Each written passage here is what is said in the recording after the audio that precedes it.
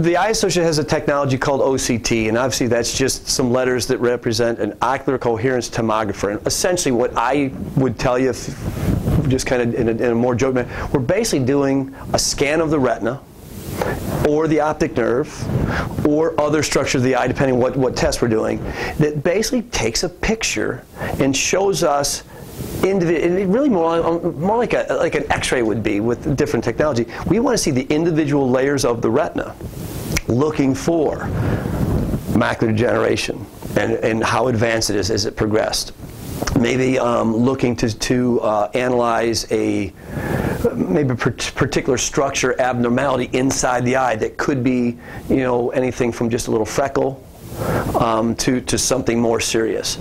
We can scan just the nerve with that same technology, different mode on the machine, but actually scan the optic nerve and figure out, is the optic nerve functioning at a normal level, okay, compared to a big population basis that's in the machine. And once the patient's established, obviously we would track, visit to visit, how are they doing? Because once I've got a scan of you, I almost don't care about normal anymore. I want to know if you're stable versus your last test. Typically, that testing is covered by insurance if the doctor sees something. So I think maybe you've got glaucoma, the optic nerve has some abnormality to it, and we scan it.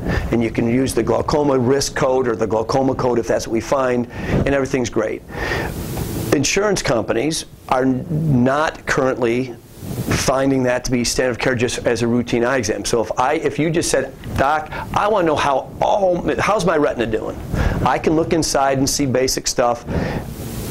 To have one of those tests done, again, obviously it'd be something that the patient could pay for out of pocket. I don't have a whole lot of people wanting to do it, but it's a really amazing technology. I'm going to give you an example that literally happened within the last 2 days as why I don't know how I could ever work without this machine. The patient gets referred in to me from an outside source for cataracts, and they were told their cataracts were ripe, had to come out.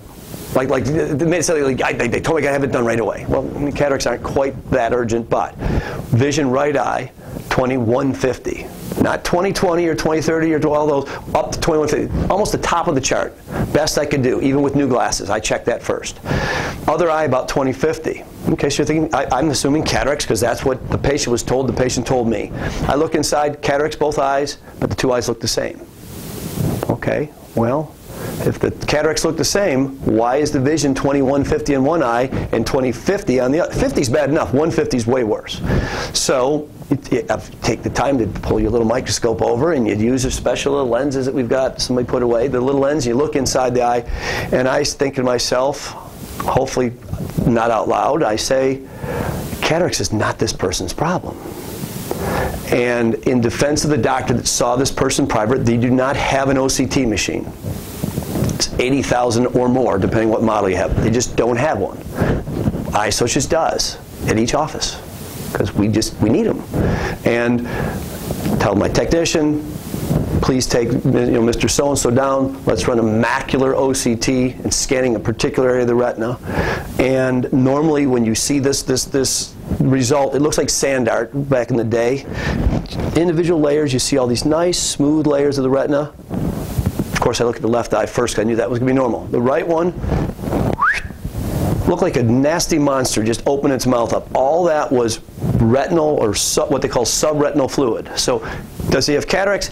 Absolutely. Is that why his vision was urgently bad in his right eye? No, he's got macular degeneration that was not detected without the technology, or not proven. I guess I hope that it was detected, because you could tell something was abnormal. But it did not, I admit it, did not look anywhere near as bad as that scan showed. But the vision told me something's not right here.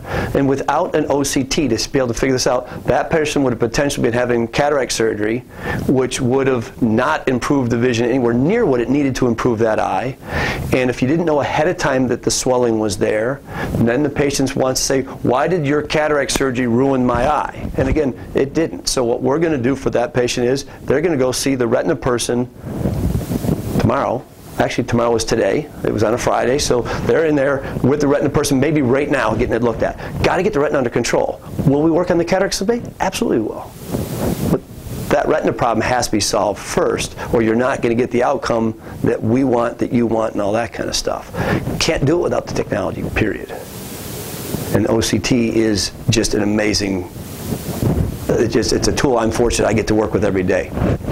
I work at the State Road 70 office, and I work in the office in Ellington. Doesn't matter where I go, that machine's waiting for me if I need it. Do I need to run it on every person?